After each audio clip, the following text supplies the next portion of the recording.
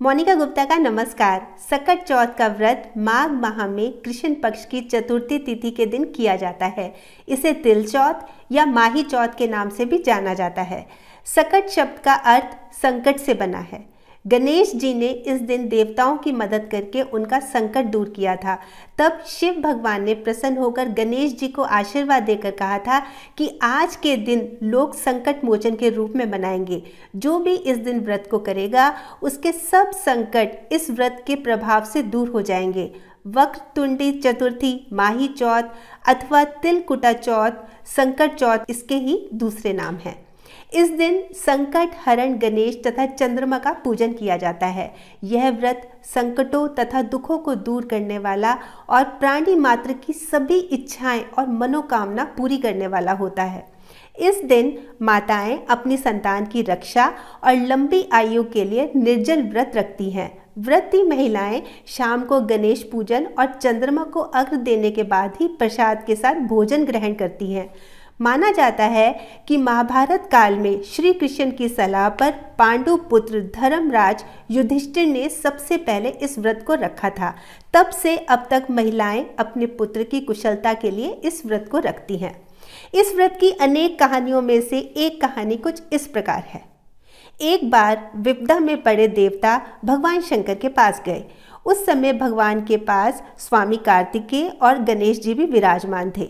शिव जी ने दोनों बालकों से पूछा, तुम में से ऐसा कौन सा वीर है जो देवताओं का कष्ट निवारण करे। इस पर कार्तिकेय ने स्वयं को देवताओं का सेनापति प्रमाणित करते हुए खुद को देव रक्षा योग्य सिद्ध किया।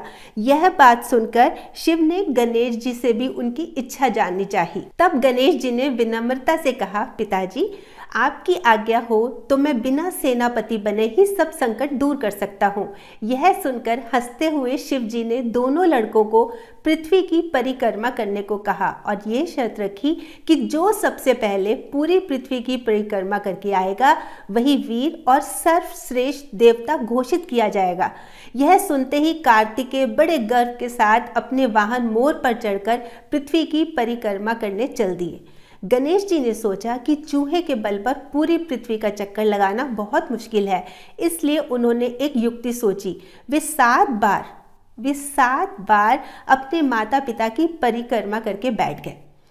परिक्रमा से लौटने पर जब निर्णय की बारी आई तो कार्तिकेय ने गणेश जी पर कीचड़ उछाली और स्वयं को पूरे भूमंडल का एकमात्र पर्यटक बताया। इस पर गणेश जी ने शिव जी से कहा, माता पिता में ही समस्त तीर्थ निहित हैं, इसलिए मैंने आपकी 7 बार परिक्रमा की है। गणेश जी की बात सुनकर समस्त देवी देवताओं तथा कार्तिकेय ने सिर झुका लिया।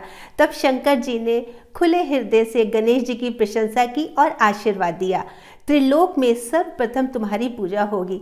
तब गणेश जी ने पिताजी की आज्ञा अनुसार जाकर देवताओं का संकट दूर किया। यह शुभ समाचार जानकर भगवान शंकर ने अपने चंद्रमा को यह बताया कि चौथ के दिन चंद्रमा तुम्हारे मस्तक का ताज बनकर पूरे विश्व को शीतलता प्रदान करेगा।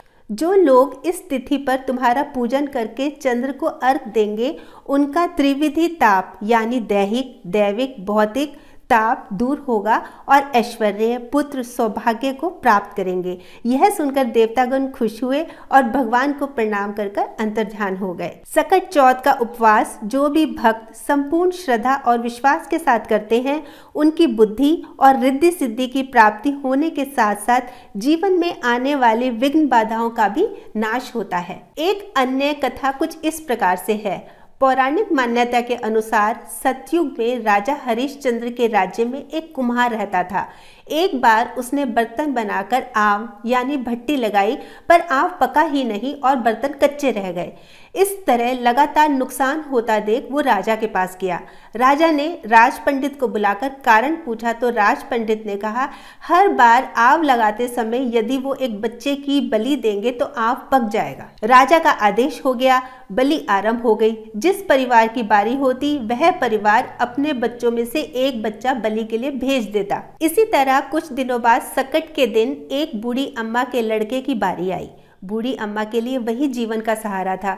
बेटे को भेजे जाने के गम में अम्मा दुखी हो गई। वो भगवान गणेश की भक्त थी। जब बेटा जाने लगा तो अम्मा ने उसे सकट की सुपारी और दूब का बीड़ा देकर कहा, बेटा भगवान का नाम लेकर आव पे बैठ जाना।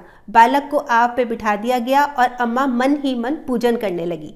अगली सुबह कुम्हार ने देखा कि आव पका हुआ था और उस बालक के साथ साथ अन्य बालक भी सुरक्षित बाहर खड़े हुए थे। कुम्हार यह देखकर हैरान रह गया और ये सारी बात उसने राजा को बताई। राजा ने बालक की माता को बुलाकर उनका पुत्र उन्हें सौंप दिया और इस चमत्कार का कारण पूछा तो अम्मा ने बताया वो सकट चौथ के दिन भगवान गणेश का व्रत और पूजन करती थी। इस दिन के बाद से कृष्ण पक्ष की चतुर्थी को संकट हरनी माना जाता है। सकट चौथ का उपवास जो भी भक्त संपूर्ण श्रद्धा और विश्वास के साथ करते हैं, उनकी बुद्धि और रिद्धि सिद्धि की प्राप्ति होने के साथ साथ जीवन में आने वाली विघ्न बाधाओं का भी नाश होता है। मान्यता ये भी है कि विघ्न हर्ता गणेश जी इस व्रत को करने वाली माताओं के संतानों के सभी दुख हर लेते हैं और उन्हें सफलता के नए शिखर पर पहुंचाते हैं। हे विघ्न हर्ता गणेश, सभी की रक्षा करना और अपना आशीर्वाद बनाए रखना। बोलो सकट चौथ की जय। श्री गणेश देव की जय।